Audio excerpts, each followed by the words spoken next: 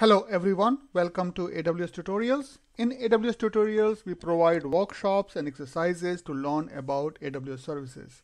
These workshops and exercises are published to our website aws-dojo.com.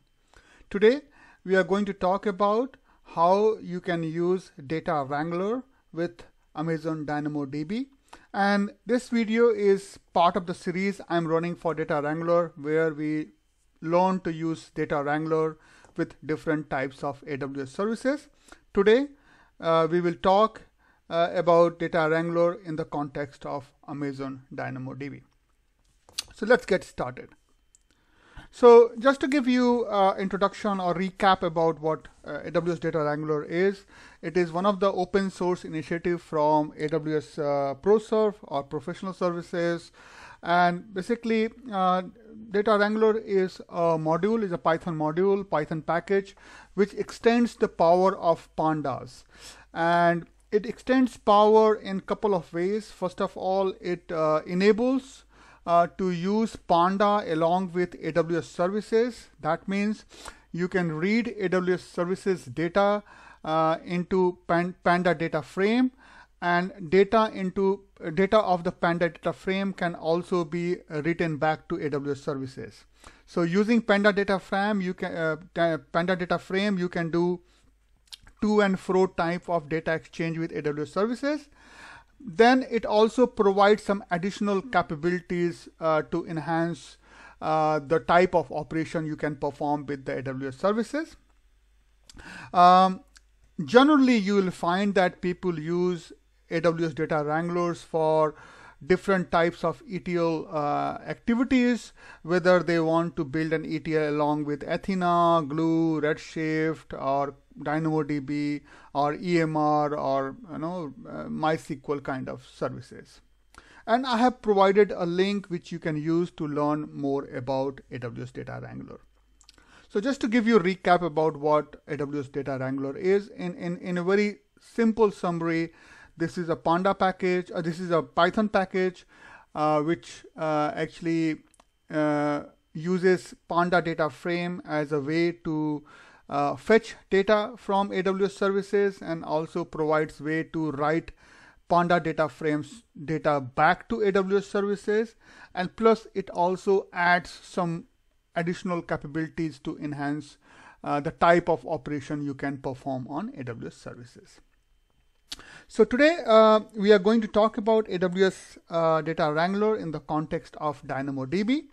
Well, talking about DynamoDB, there are various ways you can manipulate data on DynamoDB. You can work with data on DynamoDB. I mean, to start with, you have this SDK methods like put items or get item or update item or delete item, just to name few here, which can be used to actually perform create, update, delete, or fetch operations on DynamoDB table. I mean, these methods all are already there. And then if you talk about some other alternative, you also have support for particular statements.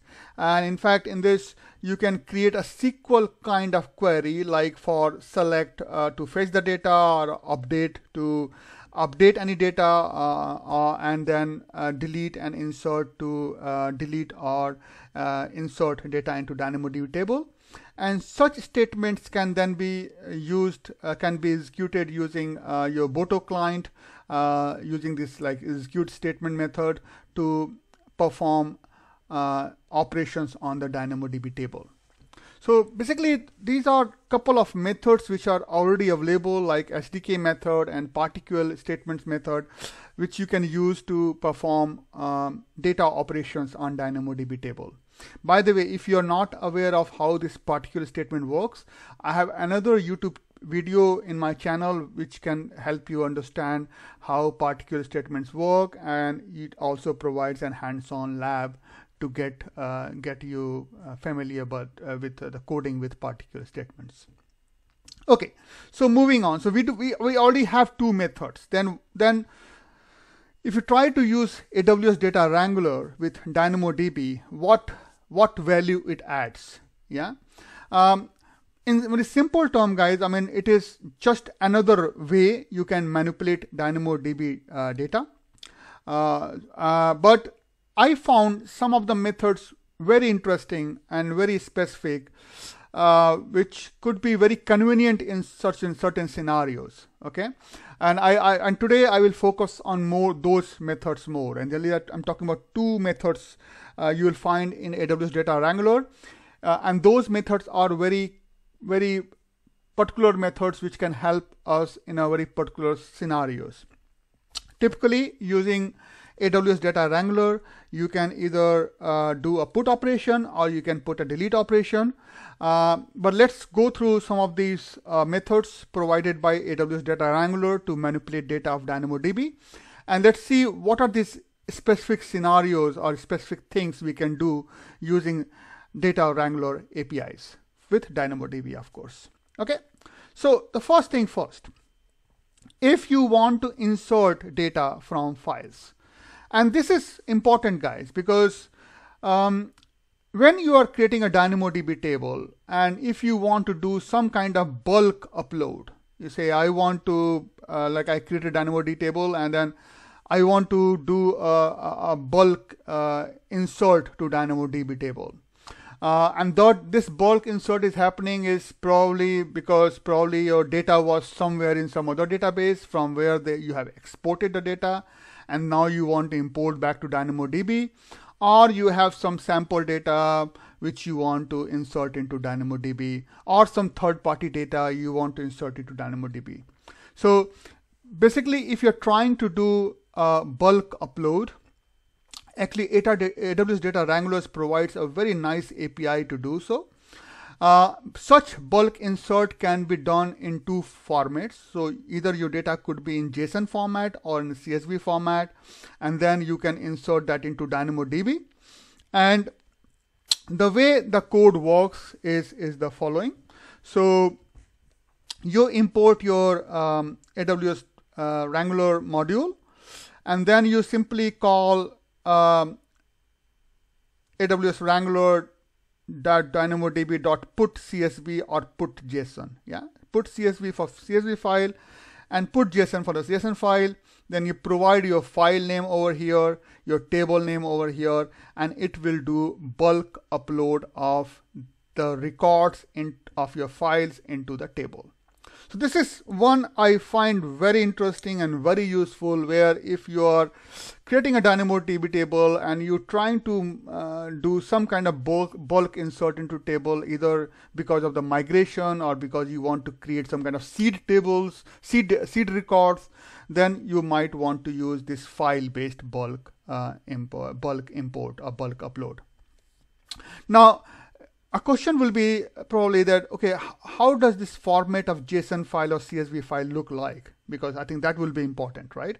And that's where it is beautiful, because it is very simple. So for instance, if talking about JSON file, your JSON file should look like this. So for instance, you will have your field names over here. Your primary key or partition key must be there. Then you can have your other keys as like first name, last name, age you see over here, and then you simply provide your data over data like this. Then when this data is uploaded, it's going to use this ID as a primary key, a partition key, and of course this ID should be in the DynamoDB as a partition key as well. So and you know the partition key is mandatory when you're trying to insert the data. And what's going to do that, it's going to insert this, and it will create first name, last name, age as a different columns inside your DynamoDB tables. Similarly, if you're trying to use a JSON file, your format could be like this, where you can have multiple records, and in that case you provide your field names and values as a key value as an array of record. And again, in this case also, it is must to provide the partition key or primary key, otherwise your data will not insert. So it's pretty straightforward. As long as you have your files in one of these formats, JSON or CSV, you can use this put CSV and put JSON method to do the bulk insert, bulk upload of records into DynamoDB table. So this is one method I find very interesting, so thought we should talk about it. The other is insert data from pandas data frame. So what if you are writing some kind of ETL operation and you want to upload your data to DynamoDB, and your data is in a pandas data frame format? Then that's another very interesting thing which you can do. And generally such things are used when you're trying to create an ETL pipeline with other AWS services. Like an example you see over here, that you have your data into simple storage service S3. Then you use this method where you read this S3 data into a pandas data frame, and then that data frame is inserted into DynamoDB table. Okay, so pretty straightforward. And since in this case you can actually insert data from your DynamoDB table, basically on this side it could be any service. It could be Redshift, it could be RDS, it could be S3, it could be any of the service from where you can read the data and upload into a data frame. And from that data frame, you can simply insert into DynamoDB table. So generally, this method you will use if you're trying to create an ETL pipeline and your DynamoDB is one of the destination in your ETL pipeline. So the method is again very straightforward. I'm giving this here the example of with S3. So again, you import your AWS Data Wrangler module, and then you read your source file from the S3 bucket using Data Wrangler, like I'm reading this here in the JSON format. And then you simply say Data Wrangler DynamoDB, I want to put data frame data. And then you put the data frame here where the data is populated and your table name. And what it will do, it will simply go and insert your data from data frame to the DynamoDB table. So this method again I found very useful, especially your DynamoDB is one of the data sources in your ETL operations and you want to insert data to that. Now, you might be asking that, okay, you're talking so far about insert only. What about the update? Well, insert and update methods are not different. So just like in the previous examples, you used your put CSV, put JSON to create the record. The same methods you can use to update the record as well. So what happens if you are trying to put data into your DynamoDB table and the primary key does not exist in the DynamoDB table, then in that case it will insert the record. But if the primary key exists or the partition key already exists in the DynamoDB table, so in that case it will simply update the record. It will not insert the record. So same put CSV and put JSON method can be used for both insert and update. And going by the same example here, put df method can also do insert and update. If your partition key are already present in the table, in that case it will perform update operation in place of insert operation. So this was the second method, which was very interesting to me, and I thought we should talk about it. And the last one is then you can also do item level insert and delete, just like you can do into that the other methods of label, like using SDK method or using PartQL method. Similar to that, you can also do item level insert and delete using Data Wrangler. It's not different from the previous approach, and the method is pretty straightforward. Like earlier, you use import Data Wrangler module, and then you simply use this put items method, and then you can provide your items as a JSON document. Of course, you have to provide a primary key over here, and then if you want to delete, you provide your keys over again, and these keys will be deleted in this case, and these keys in this case will be inserted or updated depending on whether the key is already present into DynamoDB table or not. So it has method to do item level insert and delete also, but here I find it like not adding any value compared to SDK and particular approach method. But if I try to if you look into put CSV file or put DF file, then put CSV and put DF methods, those I find very interesting because they can be used to do bulk insert into DynamoDB table, and also able to create an ETL operation with DynamoDB table. Okay. So pretty straightforward. It was a very small tutorial. So what we are going to build today is that we will create a DynamoDB table, and then we will launch a SageMaker notebook as one of the clients from where we can write the Python code. And then we will use AWS Data Wrangler to perform some kind of create, update, operations. Okay. So in order to do this exercise, we have created an exercise and we have uploaded it to aws-dojo.com. Now I'm going to walk you through this exercise and show the steps of the exercise, and post that you can run this exercise by your own and and get a hands-on experience of using AWS Data Wrangler with Amazon DynamoDB table. So let's go to the exercise. So here is the exercise, and these are the steps you need to perform. So first step is the prerequisite, which basically says that you need to have an AWS account, and if you don't have AWS account, then you might want to click on this link to create a trial account. Then you create a DynamoDB table. In this case, we are creating a Dojo table as a DynamoDB table, and in this table we are saying ID is a partition key, which is a number type. Then we are creating SageMaker role, which is used by the SageMaker notebook to make call to DynamoDB table in this case. So we go to the IAM management console, we click on the roles, create role, then we say this is a role for a SageMaker, and then we simply say finally provide this SageMaker role a name, and then we create the role. Right now it only has got SageMaker full access, which is not sufficient, so we need to change it because we have to make it called DynamoDB table. Well, I could have given here access to DynamoDB full access probably, and that would have been more than enough, but I've been lazy here. So what we did, we removed this Amazon SageMaker full access policy and added power user access as a policy. So now this role has got power user access, just to keep the thing simple. Then we launch a SageMaker notebook. Before that, since I'm going to show you some bulk insert examples, so I have provided some data files which you might want to use. So for instance, here you have got data3.csv, which you can download from this link over here. So by the way, I'm talking about three scenarios here.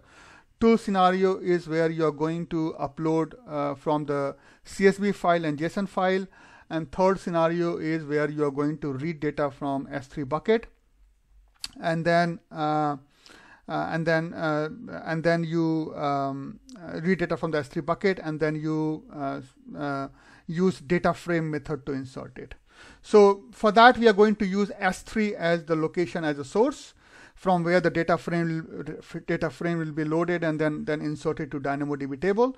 So for that, we have created this data file called data3.csv, which looks like the following. And then we create this Dojo WR bucket as a bucket name, as a bucket in S3, and then we simply upload this data3.csv file over there. Now we are creating a SageMaker notebook instance. Here looks like my step title is not right. It should be creating S3 bucket. So I will fix it very soon. So now we create a SageMaker notebook instance. So what we do over here is that we go to say Amazon SageMaker notebook console and say we want to create a new notebook instance. We give this notebook instance a name, and then we assign it the same role we created earlier, and then we launch the notebook instance. And after some time, you see that your notebook instance is in service. Now we are good to go. So what we do is that we download two more files, data1.csv and data2.csv. This is a CSV file these are the CSV file we are going to use, this CSV file and this JSON file we are going to use for the bulk data import example. So we go to now, Dojo notebook instance, we open the Jupyter notebook, and once our Jupyter notebook is open, we upload this data1.csv, data2.json file into the notebook so that our code can use it, can refer it locally. Then we create a notebook with conda python 3, and then we get our notebook up and running. So first thing we do, we have to install AWS Data Wrangler onto this notebook. For that, we run this command pip install AWS Wrangler. That will go and install the Data Wrangler on the notebook. Once that is done, then we import certain libraries, like especially Data Wrangler and pandas are important to import. This path you can ignore, and then you write the first statement. And what this first statement is doing, that it's saying that data wrangler.dynamodb put CSV, and then this is my data file data1.csv, which I have shown earlier here, which looks like this one. So this I'm trying to bulk import, and then I will try to bulk import data2. So if I come back over here again, what we're doing is that data1.csv, and then we provide a table name, which is Dojo table. And when you run this line of code, actually you see that your data is inserted from the CSV file to the Dojo table. So we say, okay, fine, that all good. Now I want to bulk import from the JSON file as well. And in that case, we write the code again, but this time we say it is put JSON. Then we say data2.json file, and then the same table name. And what you find that your data from the JSON file as well is bulk inserted. So now this is all good. You can see that it has got ID 1, 2, 3, 4 and different ages, first name and last name. So now we are going to perform third type of operation where you need to insert data from the data frame. So for that, in S3 in the Dojo WR bucket, we have uploaded this data1.csv file, which actually we will read into a data frame, and then from this data frame we'll insert the data inside DynamoDB table. So what we did that we run these lines of code, read CSV, s3.read CSV from this bucket, and what it's going to do, it's going to read data3.csv file from this bucket because this file is present in that bucket, and we simply print that data frame. And here you can see that if you try to compare, this is the data already in the table and this is the data we are trying to insert. So you can see that the primary key is ID, so this primary key already exists in the table. That means it is not going to perform insert operation, but it is trying to perform update operation. Now I have kept the first name and last name the same, but I have changed age to 50 everywhere because I want to check that once I perform this operation, is it going to do update or not. Okay, so you can see that age is right now 25, 30, 35, 41. After this operation, after updating this data frame, all should change to 50. So these two lines of code to read this data3.csv file from S3 and upload to a data frame, and then we printed the data frame just to see the data. Then we simply perform this put df operation, which will simply take the data from the data frame and update into the Dojo table. So once we perform this operation, you go to Dojo table and try to see data again. You can see that now all the fields which were earlier, all the ages which were earlier different, now they are all the same as 50 because we uploaded this from a data where the age was all 50. So this was the example how you can perform an update operation. And that was all for the exercise. Then you go to next step to clean up the resource so that you don't incur any cost post this exercise. So that was all for this exercise today, guys. It was pretty small exercise just to give you, let you know a couple of methods of data Wrangler, which you can use with DynamoDB, especially in case of ETL operations or bulk upload operations to simplify your job. So hope you like this video, and if you like, please click on the like button. Please subscribe to my channel. There are many other similar workshops and exercises which you can use to learn about AWS services. So please do explore our website aws-dojo.com, and we always look forward to your feedback for new content, for improvement, for fixing our mistakes. So please provide your feedback in the comment section of our YouTube channel. You can also provide us feedback through this contact us tab as well. We always look forward to your feedback to make improvement, to make new content, to ensure that we are presenting the right kind of thing to you. Right kind of thing to you. So I'll always look forward to your feedback. I promise to come back again in a couple of days' time with another video. In the meantime, stay safe and have a nice day. Bye-bye.